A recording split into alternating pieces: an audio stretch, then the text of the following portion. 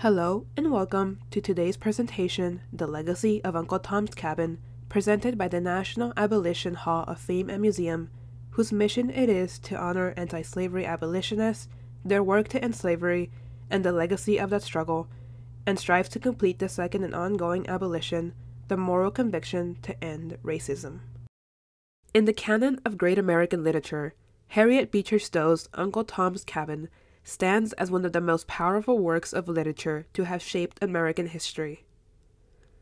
Published shortly after the passage of the controversial Fugitive Slave Act of 1850, Uncle Tom's Cabin, or Life Among the Lowly, published in 1852, revolutionized the way Americans perceived slavery.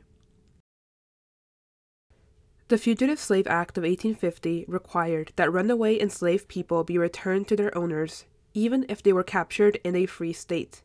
This act made returning runaways the responsibility of the government and of everyday residents of free states, whether or not they agreed with the practice of slavery. This caused great resentment in many Northerners, many of which did not have strong opinions of slavery before, but were now obligated, against their will, to uphold the institution in their own land. In response to this law, Harriet Beecher Stowe published her revolutionary book. Harriet Beecher Stowe came from a prominent religious family in New England. Her lineage was populated by avid abolitionists, supporters of women's rights, temperance supporters, and other social activists. Stowe herself was an avid abolitionist and sought to use her writings to expose the realities and horrors enslaved people lived through on a daily basis. The book is a sentimental novel and tells the story of the enslaved Uncle Tom, who is an upright and exemplary Christian.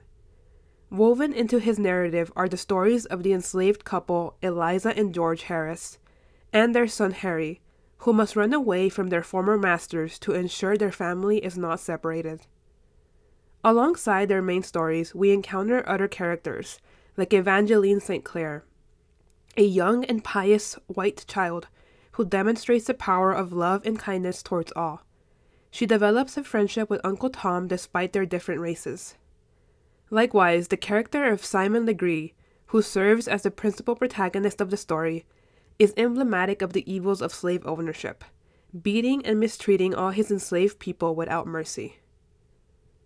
The stories of Uncle Tom and Eliza demonstrate the extent to which slavery dehumanized people and destroyed families. Despite being a pious man, Uncle Tom struggles immensely under the terror inflicted on him by white Southerners as he is sold south to make up for his previous owner's financial difficulties. On the other hand, in an attempt to keep her family together, Eliza, despite having had the favor and promise of her mistress that her son would not be sold, must run away to ensure she and her young son can stay together after she learns that her son will be sold south to settle her master's debts. Thus, through both of their stories, we see firsthand the incredible evil of slavery and what it did to human beings who think, dream, aspire, and love fervently. Stowe drew inspiration for her novel from the real-life experiences of self-emancipated people. Uncle Tom is said to have been crafted from the life of Josiah Henson, who published his own narrative of escaping and living through slavery in his autobiography, The Life of Josiah Henson, formerly a slave, now an inhabitant of Canada as narrated by himself, published in 1849. Henson spent most of his life as an enslaved man in Maryland and Kentucky before running away with his entire family to Canada, where he lived out his days in tranquility and helped other self-emancipated people settle down. In his narrative, Henson describes in detail the horrors of slavery, from watching his entire family be separated when he was a baby, the brutal whippings and physical harm he endured, and how his masters viewed him as subhuman, even after he had done everything for them, treating him like cattle and seeking to sell him to escape their financial difficulties.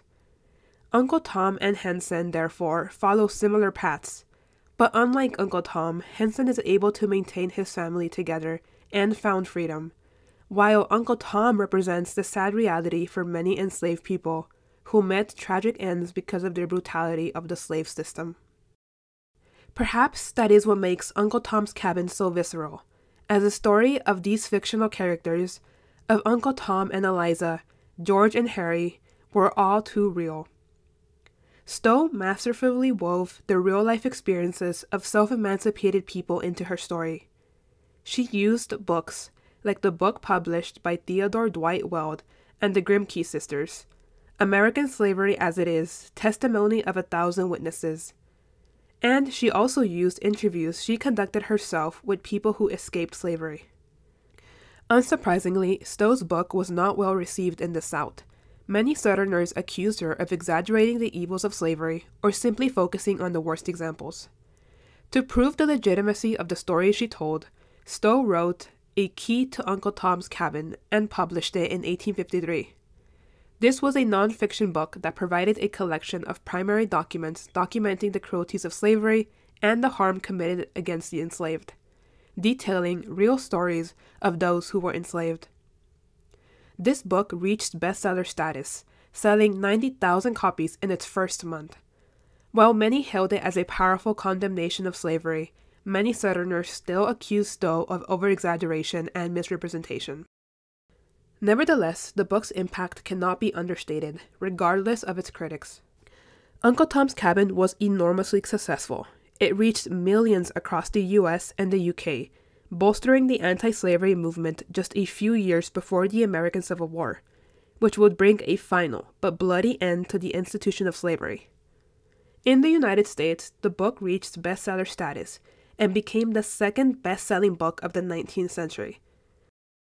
It is undeniable that her book also made many Southerners angry, and in what is as of yet an unproven story, some claim that when Abraham Lincoln and Stowe met for the first time in 1862, he said to her, "So this is the little lady who started this great war."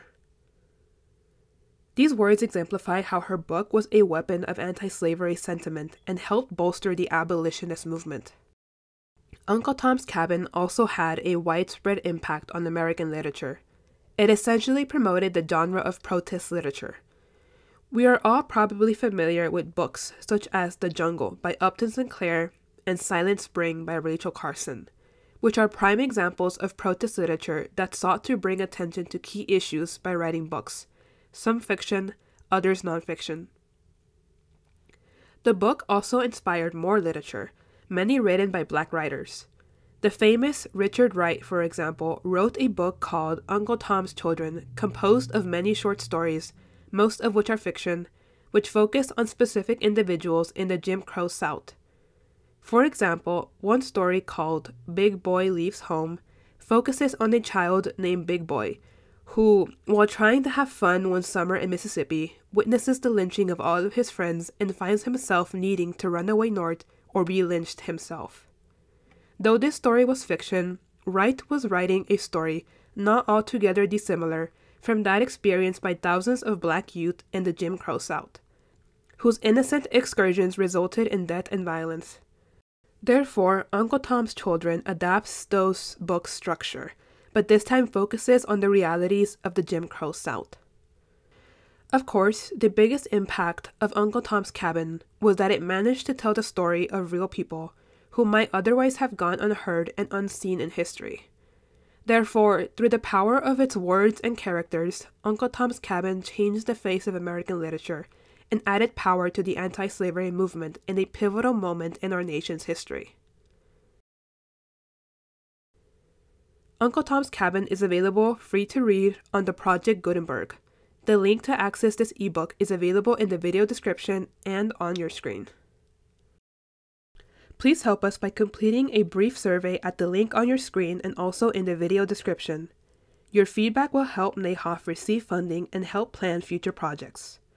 Additionally, please contact NAHOF with any questions or comments, or if you're interested in learning more about the organization. Don't forget to follow us on social media, and we hope to see you at our next presentation. Thank you.